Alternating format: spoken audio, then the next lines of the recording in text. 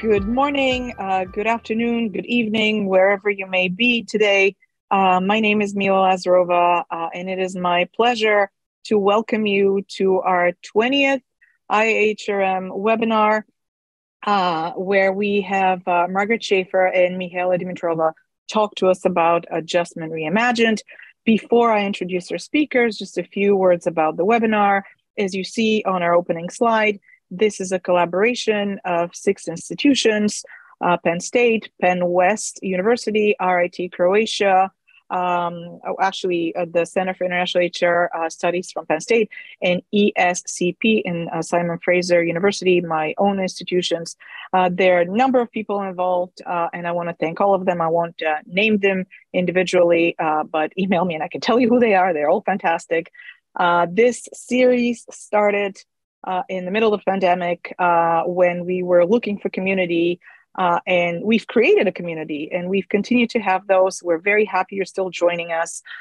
Please spread the word. This lives on YouTube. We have a YouTube channel where we record all of our presentations, including today's. So Carol will put the link in the chat. So please go there, subscribe, share the news, share it with your colleagues and your students. This is where we will post this as well, which is also a note to you to say that this is being recorded. So without further ado, let me move to introducing our speakers, though they need no introduction. We have Margaret Shaffer, who's the Michael Price Chair and Professor of International Business at the Price College of Business at the University of Oklahoma. Her research interests stem from her own experiences as an expat in Hong Kong. In general, her research focuses on understanding the experiences of globally mobile employees, with an emphasis on various types of global employees, global careers, and the work-life interface. Her publications have appeared just about everywhere, like the Academy of Management Review, Academy of Management Journal, Journal of Applied Psychology, Personnel Psychology, Journal of Management, Journal of International Business Studies, among others. She is also an associate editor for the Journal of Global Mobility. We also have today with us Mihaela Dimitrova, who is an associate professor at VU Vienna, the Vienna University of Economics and Business. Her research interests center around global work experiences. Her focus is on management of global employees, cross-cultural management, and employee thriving in international environments. Her research has been published in the Journal of Organizational Behavior, Journal of International Business Studies, Journal of World Business, and Human Relations, among others. So thank you very much, Margaret and Mihaela, for agreeing to do this for us and for the IHRM community today. And without, I've spoken long enough, over to you. Thank you so much, Mila. Thank you for inviting us to participate in this series and for your very kind introduction. Mihaela and I are both honored to be here, and we're delighted to have this opportunity to reimagine adjustment and hopefully re-energize research about adjustment. Before we get started, I would like to just briefly review our agenda. So after talking about why we think it's important to reimagine adjustment, we'll elaborate on what we currently know about expatriate adjustment, definitions and conceptualizations of the construct, some of the major themes that have come up in the literature, and the extant research. Much of this review is based on a project that Mihaela and I, along with a couple of other scholars, are currently working on. It is under review at a journal now, so we don't want to say too much about it, but we're hoping for the best, and we're certainly excited about the work that we've done in this area. So we will spend some time also talking about how we can move forward with expatriate adjustment research and how we can also move beyond expatriate adjustment research. So the next slide. For more than 30 years, expatriate adjustment has really dominated the international HR literature. So isn't it finally time to move away from studying adjustment? There are those that say we should move away from this topic. It's been studied to death and there's just nothing else to say about it. And I admit that I've been guilty of saying that myself as well. But having thought about this some more, and talking about it with others, we really think that there are still some opportunities out there for learning more about adjustment. And we hope to share some of those with you today. So why reimagine expatriate adjustment? Although adjustment is inherently an experience of change that does need to be assessed on recent expatriates and over time, both of those characteristics we don't see in the literature very much, most studies have conceptualized adjustment as a static state rather than a process of adjustment.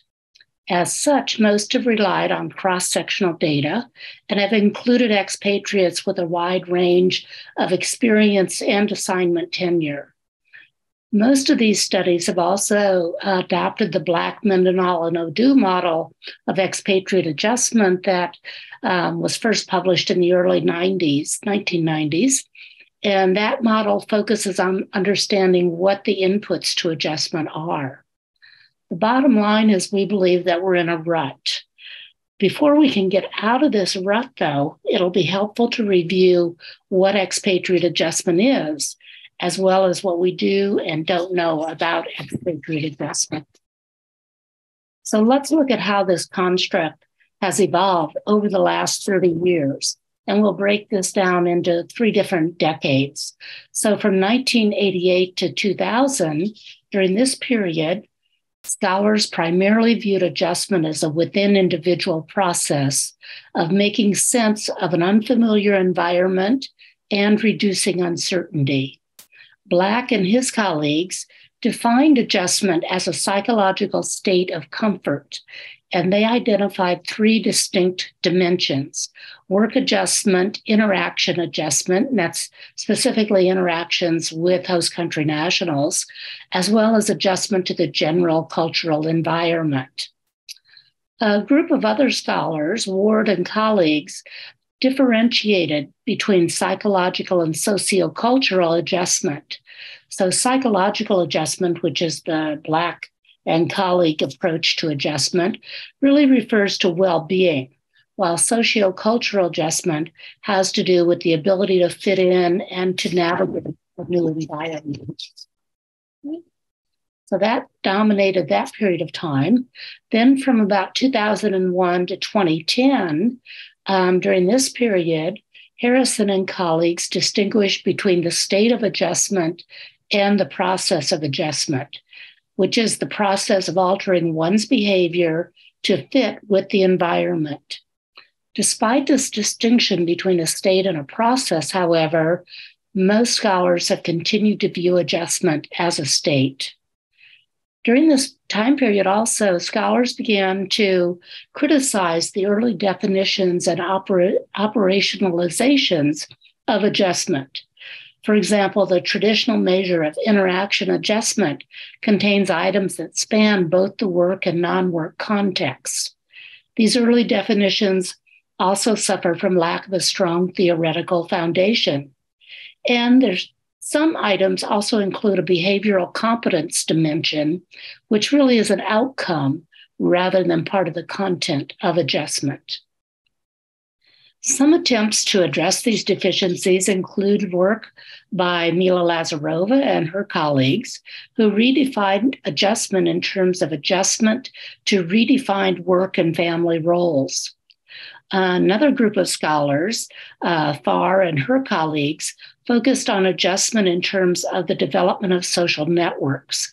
So during this period, we did start to see scholars moving away from the traditional conceptualization of adjustment.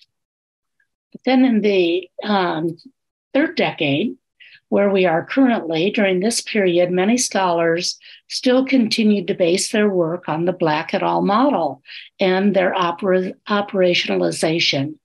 And there's good reason for that in that there is a lot of evidence supporting their model. But nevertheless, critiques have continued. In response to these critiques, some scholars have introduced different perspectives on adjustment and different measures as well. Shaffer and colleagues adopted a role-based perspective of adjustment, and they defined and measured it in terms of an affective response to the roles that expatriates take on in both the work and the family domains. Hasselberger and colleagues also offered a different perspective by conceptualizing adjustment in terms of fit across both work and non-work domains. From this perspective, they defined adjustment as a state in which the expatriate's cognitions, feelings, and behaviors become congruent with the norms and expectations in the host environment. And they later then moved away from viewing this as a state and also elaborated on a PE fit process. And then finally, Hippler and his colleagues defined adjustment as a psychological construct referring to the harmony, that is the satisfaction or the comfort within the person-environment relationship. And they developed a scale to measure both the significance and the appraisal of changes in the work and non-work environments as well. So that gives you a brief overview of what adjustment is. And next, Mihaela will review what we have learned about expatriate adjustment over the last 3 decades. Hey, thank you, Margaret. So I'll continue with the topics in terms of theoretical developments and empirical developments as well, so that we move on to what we think should be the future of adjustment. So again, very briefly, starting from the first decade, there was a proliferation of studies starting from that point based on the Black et al. Model, studying work, non-work, and individual factors. Attention was also placed on the role of the spouse in facilitating expatriate adjustment. So we started considering family members as well as inputs to the spouse's own adjustment. In terms of methodologies, we see mostly quantitative studies. Those were almost exclusively cross-sectional studies. Some multi-source data was collected on expatriate spouses, which was great for this time period. Then in the next decade, there were reviews and meta-analyses that indicated support for the Black et al. Model. Future studies tended to focus more on the stressor-stress paradigm. It was expanded a bit to include coping strategies, organizational support. Here I'm just listing all the different factors that we have studied. I won't go into too much detail. We have studied individual attributes. How do different personality characteristics of expatriates relate to adjustment, past international experience of expatriates, and crossover and spillover processes, which was quite interesting for this time, between the family domain and the expatriate work domain, and many others. Self-initiated expatriates at this point were really starting to be recognized as a distinct form of expatriation, distinct from corporate expatriates. And we continue focusing more on the role of stakeholders. Up until this point, there was more of a focus on the spouse. In this decade, we have a focus also on local employees and post-country nationals and how they can support the expatriate in achieving adjustment. Now, in terms of methodologies here, again, mostly quantitative approaches. Now, when I say that there are mostly quantitative approaches, I mean in the most influential studies for that time period. Of course, we have qualitative studies as well from this time period, but what I show here is mostly the most influential ones. There was some improvement in terms of data collection in collecting multiple time points, but this was really 2 time points at most, and the inclusion of multiple stakeholders, so the point of view of also host country nationals. Then in the last decade, we see new perspectives emerging. We see the examination of adjustment through a motivation perspective, and also some studies on the influence of flow on expatriates' engagement and adjustment. established topics continue. We continue focusing on self-initiated expatriation even more at some point than corporate expatriation. The work-family interface is, again, a topic, role of post-country national, personality characteristics, etc. During this time, now we see a handful of studies that really had a longitudinal approach, and I'll talk a bit more about Drew studies and also Reiche, but we see a handful of those longitudinal studies at this point. So where we start to study a process of adjustment. Now, considering all these developments, what can we do to move forward with expatriate adjustment? We believe that it is not studied to death. What is studied to that is the factors that contribute to an increase or decrease in expatriate adjustment. We have identified a multitude of factors that could have some effect on adjustment. What we don't understand is the how question. We don't really understand at this point the process, even though the initial Black and colleagues model talked about a process. We kind of stopped studying the process. So what can we do to move forward?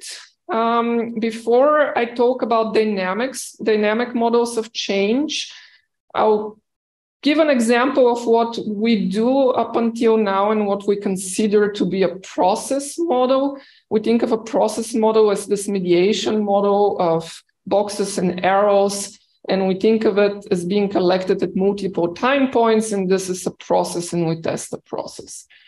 But this is not a dynamic process, and to illustrate this, I'll actually use one of our papers. I decided I need to use one of our papers instead of someone else's to illustrate how something is not a dynamic process. So this is a human relations paper that Margaret, Mila, and I and a bunch of other colleagues published in Human Relations last year, and we studied the process. And this was a process of crossover and spillover in the work-family interface for the expatriate. And while we studied processes, and we had data from 2 time points and from multiple sources, so from the spouse and the expatriate, we also controlled for past levels of expatriate engagement. In this case, it is still not a dynamic process. Even though we moved a step closer to a dynamic process, it is not a test of a dynamic process. Now, then what is a dynamic process model and where can we start from? We're not the first one to talk that we need dynamic process model tested and empirically assessed in the expatriate management literature. This has been talked about for decades. Haselberger's model of P-fit also talked about the dynamic process model. But the lack of testing, the lack of empirical assessment leads to somewhat limited theorizing in this sense. The only study that we could find in terms of dynamic changes in adjustment that is actually of recent expatriates as well, and that tests essentially a trajectory of adjustment is the Zhu et al. Study that I mentioned earlier. They analyze how the trajectory of expatriate adjustment changes over time, and those are within individual changes, and also how that trajectory depends on initial levels of expatriate adjustment, on other factors such as core self-evaluations of expatriates and past work experience.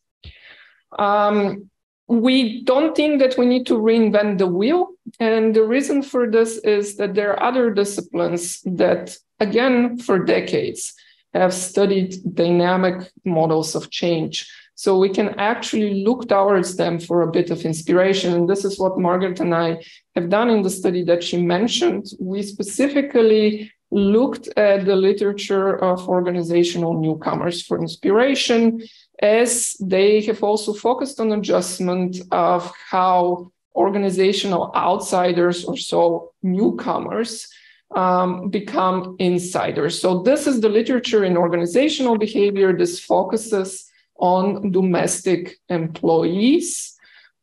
They have done a lot in the past decades of studying change, both theoretically and empirically. They have focused on the inherently social nature of the adjustment process, and also that it is proactive on the side of the newcomer. That the newcomer has to engage in certain proactive behaviors to adjust instead of just reacting to the environment.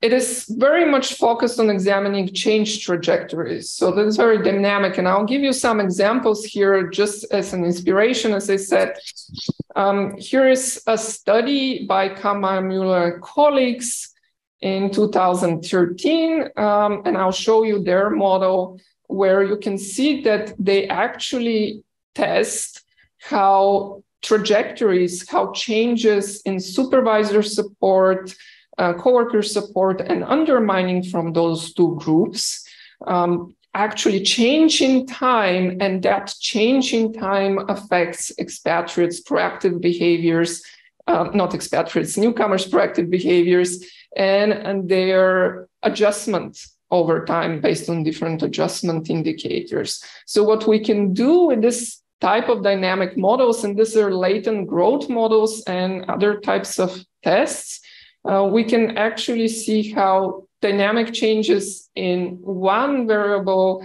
influence dynamic changes in adjustment. Here is another example, again, from the organizational newcomers literature, jumpstarting the socialization experience from day one. Here, they look at trajectories of adjustment indicators and how those are influenced by the resources that newcomers get at the first day on the job. So whether they have had interaction with their supervisor, for example, on the first day. So we can do this kind of examinations as well.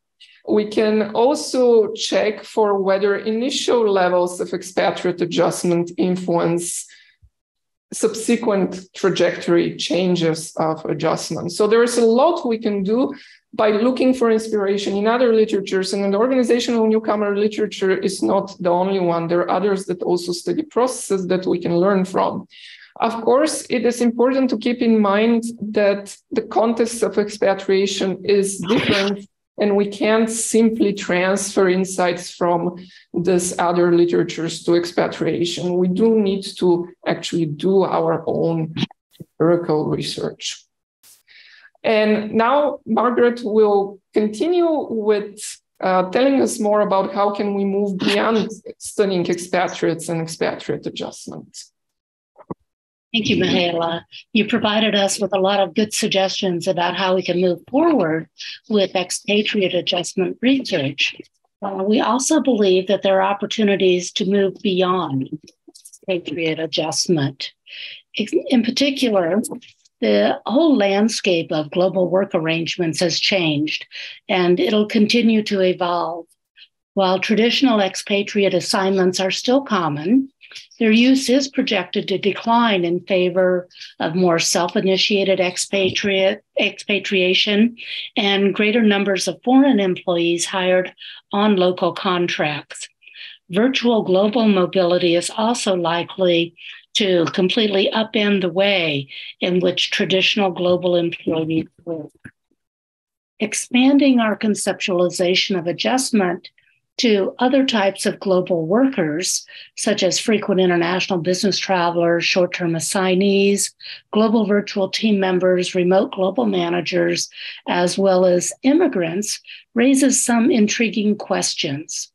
For example, compared with the traditional corporate or even self-initiated expatriates, international business travelers and short-term assignees spend less time in a foreign culture and often visit multiple countries.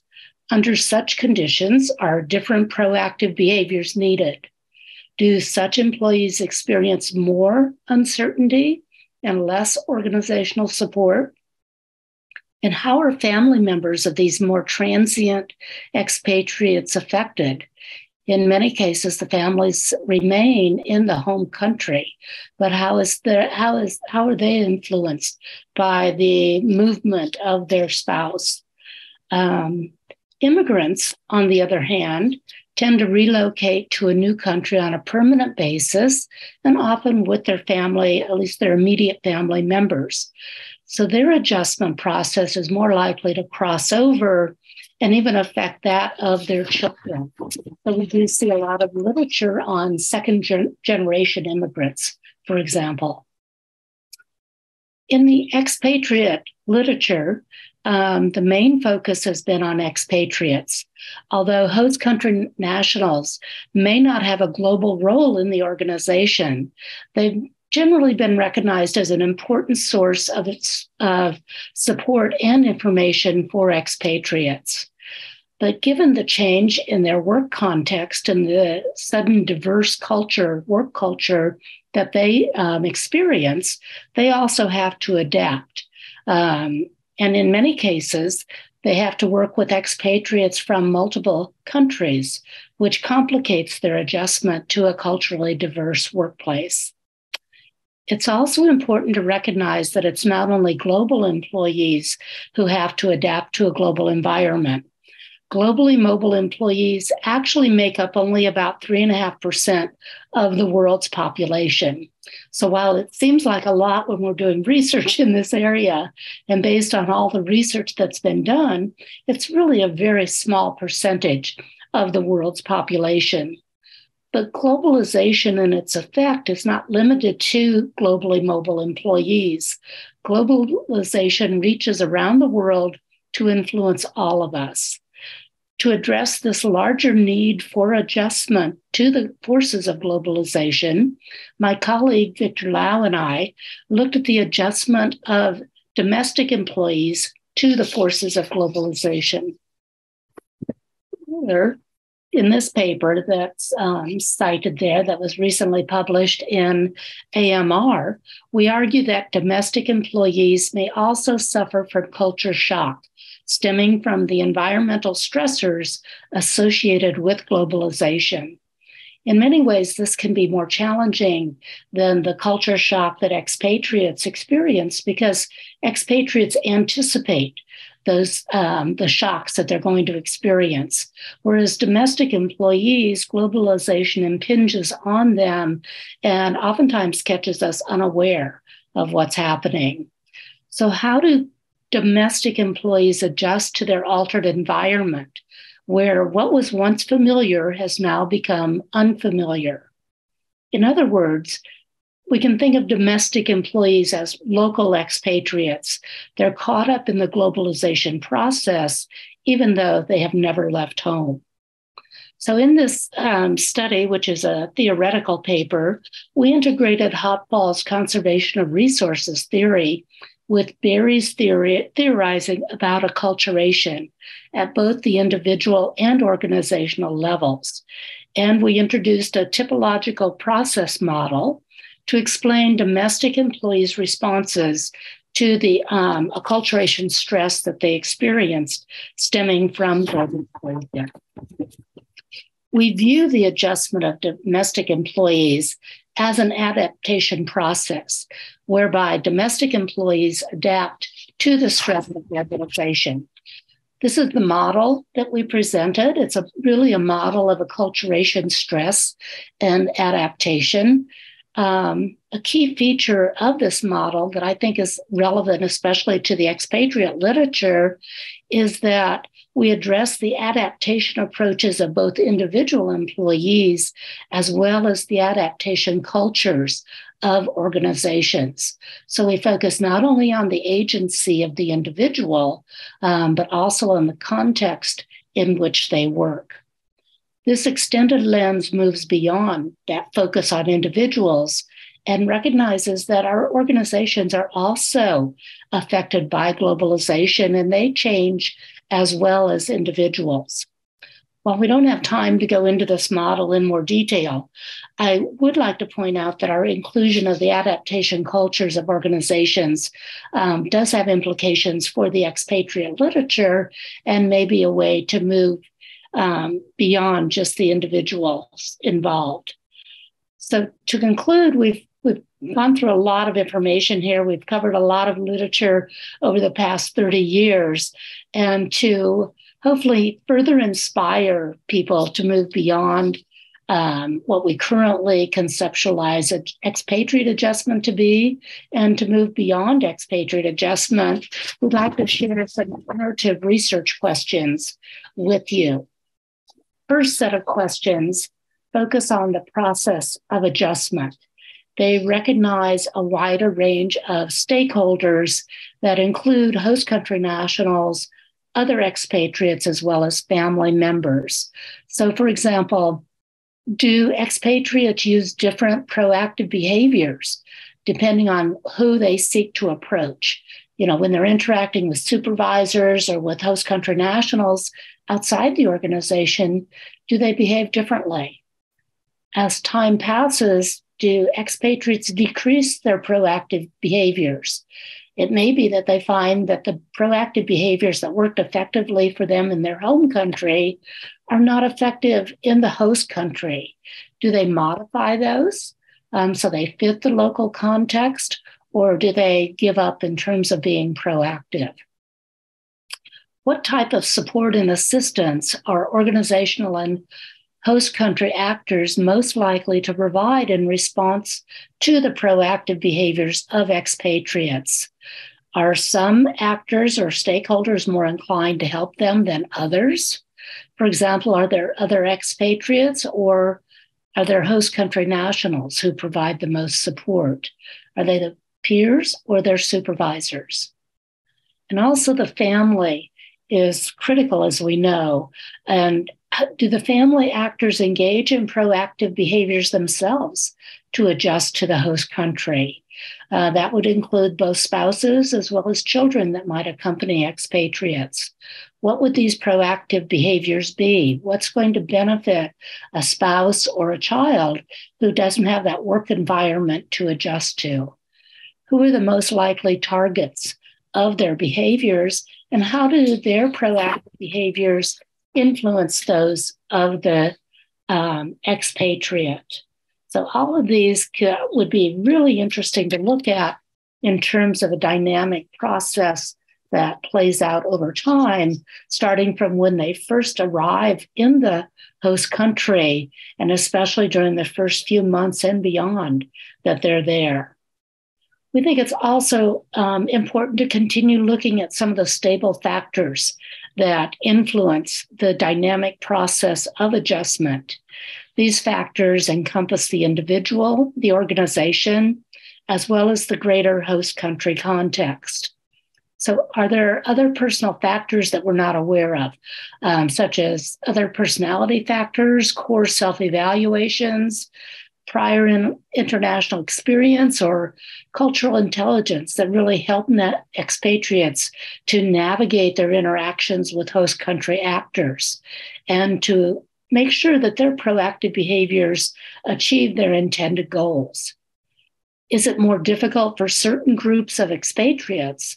There's been some research on women, much less research on disadvantaged minorities as expatriates, but do these groups struggle to proactively approach others in and outside of work? Will their proactive behaviors be less effective in achieving their desired goals? And do they face greater external barriers to remaining authentic to who they are instead of needing to conform? And finally, how do institutional differences in the economic and legal and cultural systems affect the proactivity of expatriates? For example, do expatriates from a country that sanctions corruption and other misbehaviors struggle more to adjust in countries that are more prone to corruption and other forms of behavior? And what about sex discrimination as well? How does that play out and influence their behaviors also? So those are just some of the questions that we wanted to share with you. And we hope that these will also inspire you to think about other avenues of research so that we can continue this stream of literature and hopefully make it continue to make it meaningful and an important area of research. So Mihaela and I would like to thank you. And if you have any questions for us, we will be happy to take those at this time. Thank you very much, Margaret and Mihaela, for this very insightful and very dense presentation. I could just imagine if I was a PhD student, I'd just, take screenshots of the questions. I'll be like, okay, that's my dissertation. But actually, questions are starting to roll in, and I want to encourage our audience to use the opportunity of having you here as experts on the topic and ask you questions. But I just mentioned PhD students. If I was a PhD student, I wish I were, and I came to you for advice and I said, do I want to go into adjustment? Would you suggest that I study that? What would be your suggestion to me and why?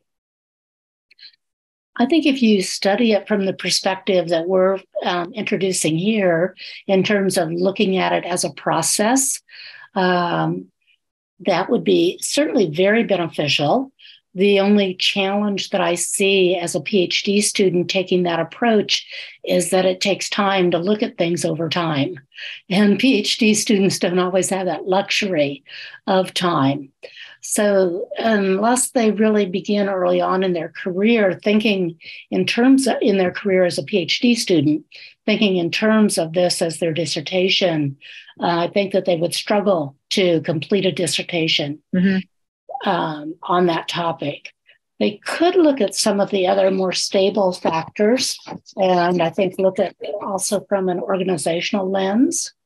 Mihaela, you have any thoughts on I do, actually. I think while they won't be able to collect data longitudinally over several months, we have other very longitudinal methods that can happen within weeks. The experience sampling methodology, where you collect data every day or every week, it can happen in a short time frame. So I think it could be suitable for a dissertation as well. And while we can study slower changes, there can be changes in emotions and reactions in terms of certain behaviors and how we interact with other actors and how this affects us. So this could be studied in a shorter time frame, and I think it could be quite exciting for PhD students. I would do it if I was PhD students. Okay, well, that's exciting. So definitely opportunities there.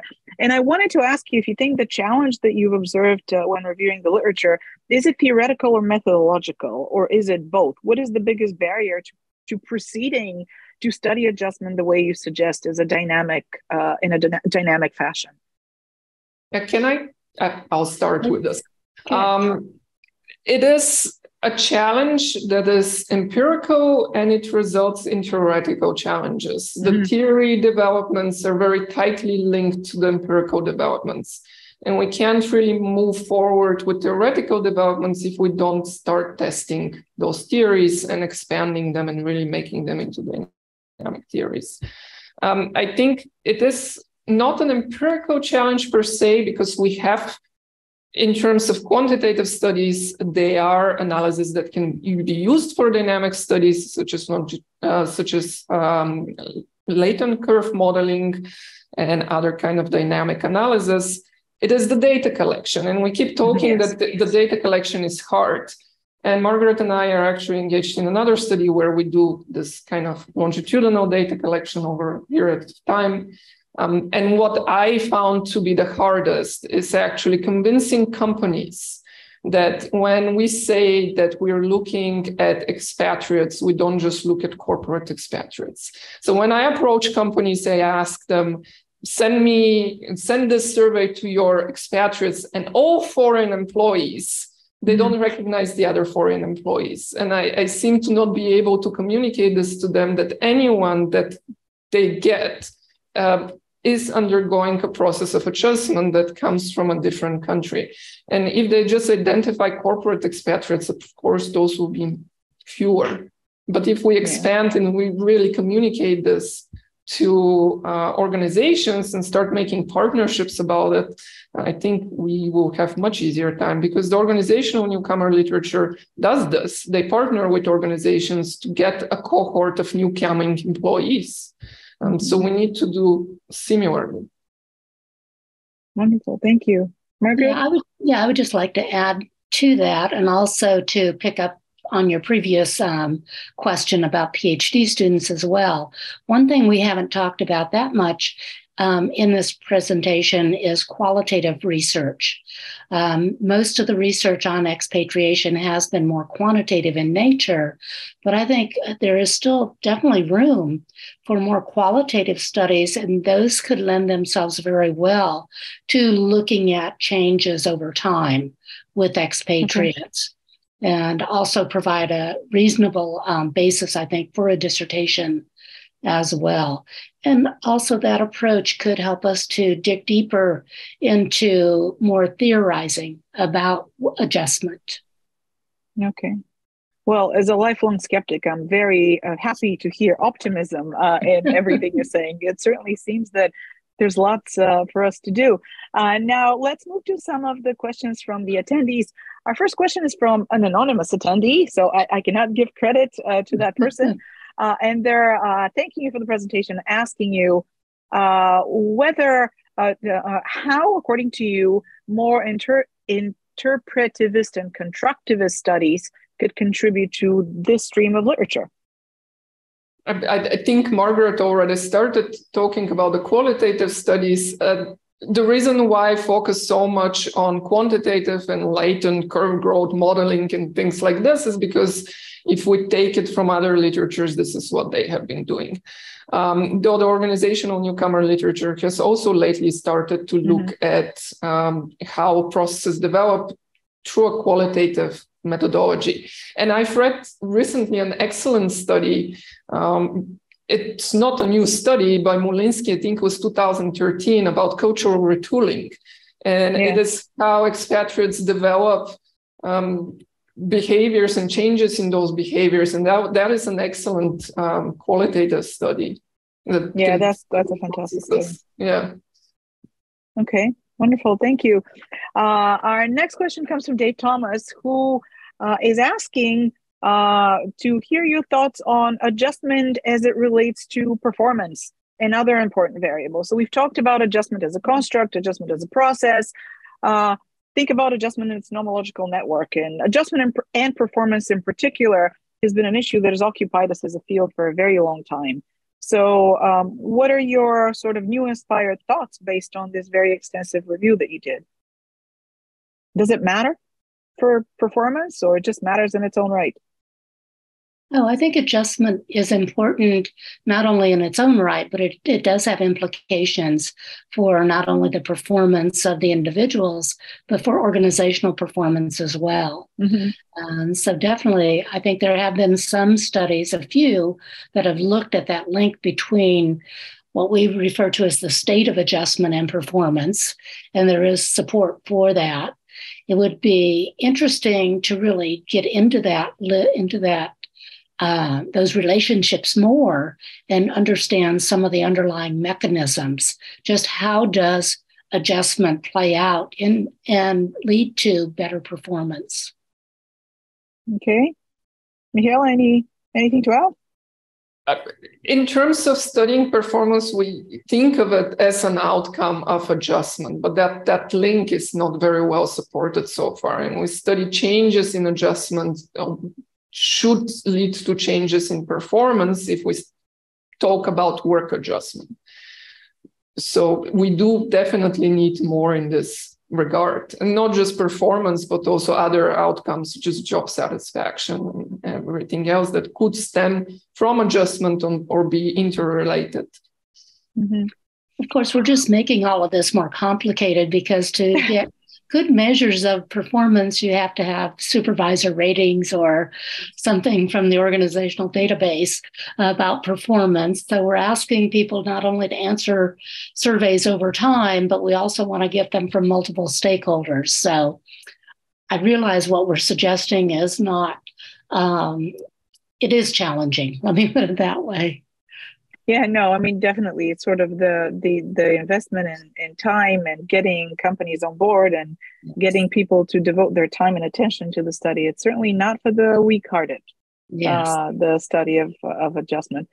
Yeah. So I'm going to try to combine two questions here, perhaps not very successfully. So apologies to Vlad Vyman and Elaine if I butcher your question, but they're both asking about context and the role of context. So a lot of the research on adjustment has been a bit context free. You know, you're just adjusting to this thing.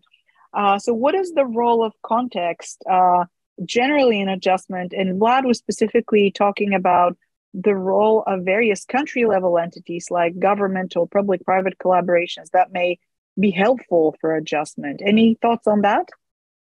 So we have looked a bit more into context, and it is essential. The context within which expatriates have to adjust is essential. So these proactive behaviors on their side to try to adjust are in an interaction with the context, whether this is social actors in the organization, social actors outside of the organization, including institutions and country-level institutions. And from what I mentioned from the organizational newcomer literature, they focus a lot on how the organization socializes newcomers in terms of practices to bring them into the fold, so to say, to make them into organizational insiders. But we don't know that much of what institutions in a country do to socialize and to integrate and to help foreign employees adjust and how the foreign employees react to this. So we need more studies on this, and the context is essential. You cannot adjust in a vacuum. You do not adjust to a vacuum. You adjust to a context. Yeah, and sorry, just Marion Festing, just because as an add-on to this, is talking about the fact that the origin of the employee might matter as well, sort of at the individual level. The country of origin might be relevant as well. I was just going to comment on that. So Marion and I are on the same wavelength here. I think one thing that would be interesting to look at is expatriates who are coming from a tight culture going into a loose culture. Do they need different proactive behaviors? And they may not have those already at hand because they would not necessarily be effective in another tight culture or in their home tight culture. Or if they're going from a loose culture into a tight culture, that's going to affect their behaviors as well. So how do they modify those behaviors so that they're appropriate for the cultural context that they're in? And we also have to recognize discrimination as well of foreign employees from countries that are not wanted in another country, or gender issues. So all of this plays a role in terms of what background they have.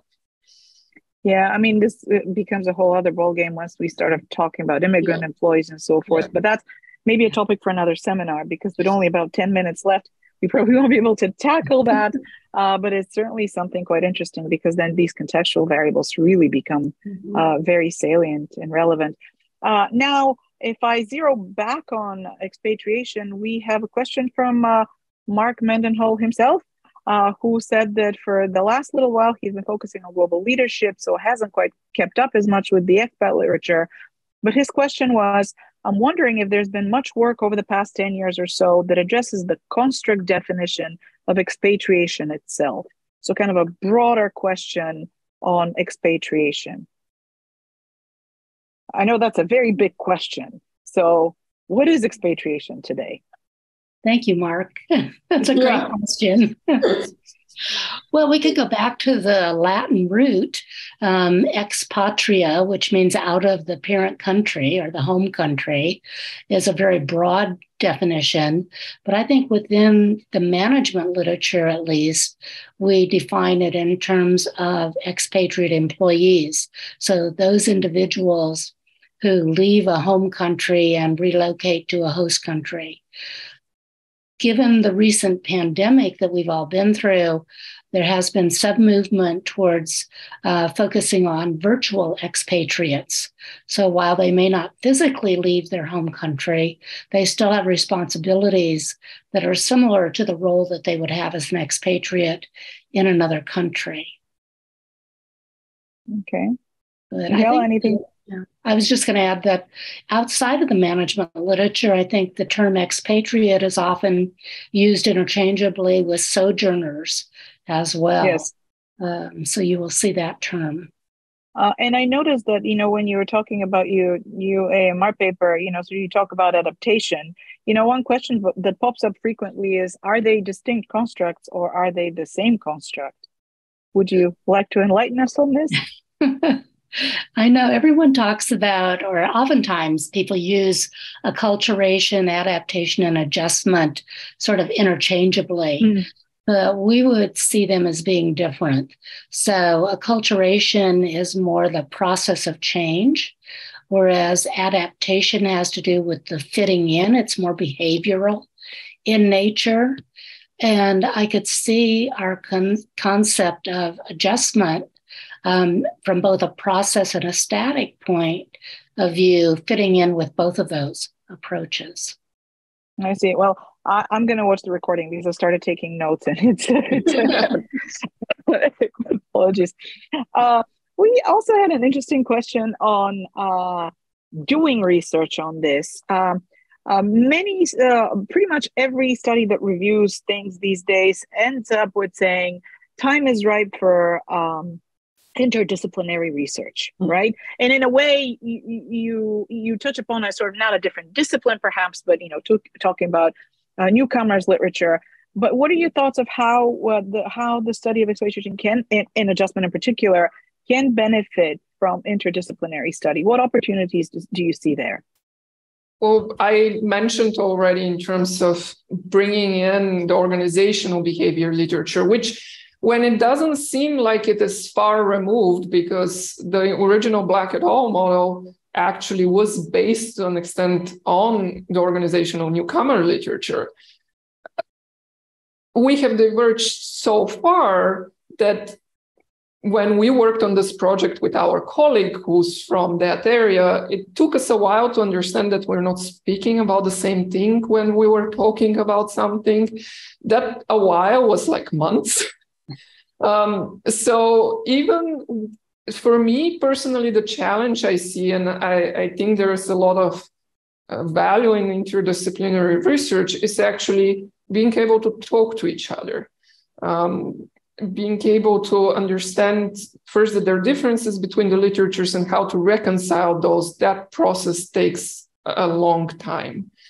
And then when we think about how other literatures can contribute to literature and expatriation, I think we also have to think the other way around.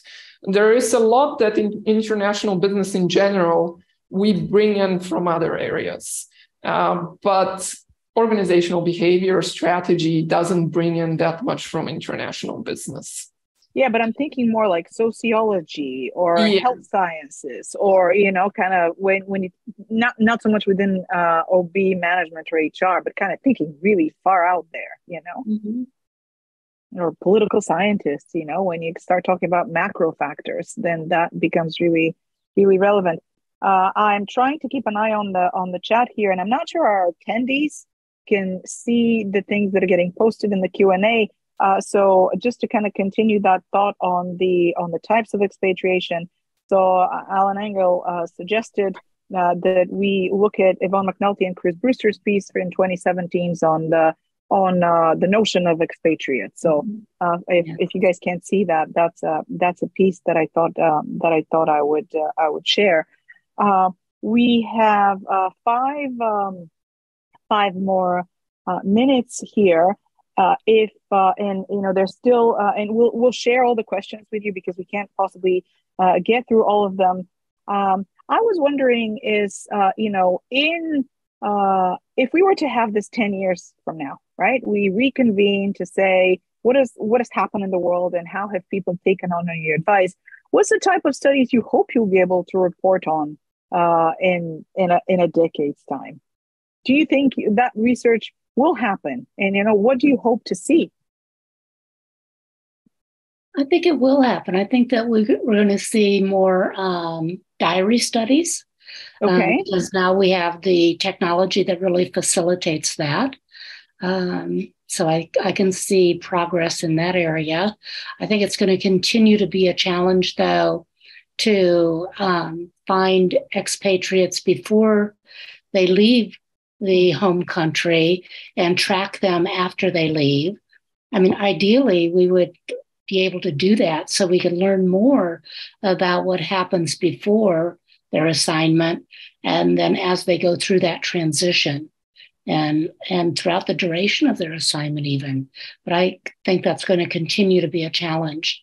Maybe with qualitative approach, we can learn more about that process. Might be easier. So we spent a lot of time talking about research, right? This is the essence of our webinar.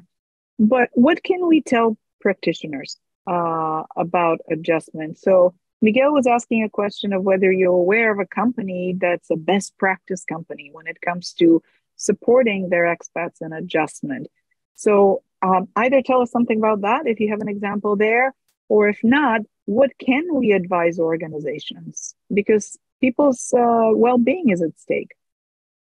Well, I don't know an example of a company that does a very good job, not because they don't, it's just I don't know it.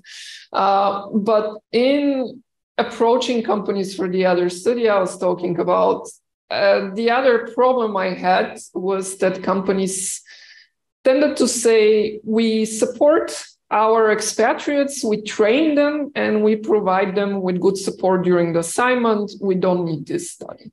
So I have a feeling that companies are not doing enough based on this interaction. I think they're not recognizing the multitude factors that they need to keep in mind in terms of expatriation, that it is not just about training and whether expatriates are satisfied with this training or not, that they need to go beyond this in terms of support and really recognizing the adjustment as a process, that they can't at one point provide support and that this is enough, that it is a process.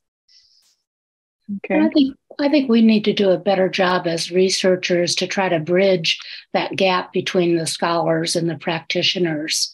So it really falls upon us to be able to try to present our research to them in a way that they will benefit from it. And that goes back to the question about the link between adjustment and performance. So even finding out more information about that topic would help us be more persuasive in getting them on board.